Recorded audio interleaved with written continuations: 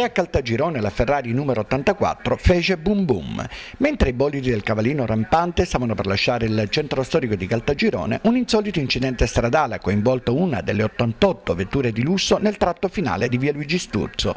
La dinamica del sinistro sarebbe chiara: il conducente, che avrebbe aperto un po' di gas, con la ruota avrebbe urtato contro il marciapiede sinistro e, dopo aver perso il controllo, ha dapprima fatto carambola con una delle vetture in sosta e con la potenza dell'urto ha perfino provocato lo scardinamento della porta in legno di un garage.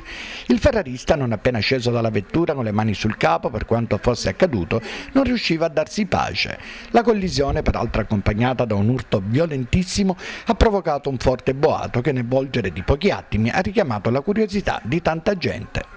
Tutto è accaduto nel momento in cui i bolidi, che erano tutti incolonnati, stavano per lasciare Caltagirone per la destinazione Pergusa. È certo che non capita tutti i giorni assistere a incidenti nel centro urbano con fiammanti e lussuose Ferrari. La giornata per il malcapitato ferrarista è stata sicuramente da dimenticare, sia perché è rimasto appiedato, sia perché i danni subiti non sono di poco conto. Il bolide, dopo lo scontro, ha perso pure benzina ed è stato rimosso mediante carro attrezzi. La tappa ha registrato uno stop imprevisto. La destinazione Pergusa avrà fatto registrare qualche ora di ritardo.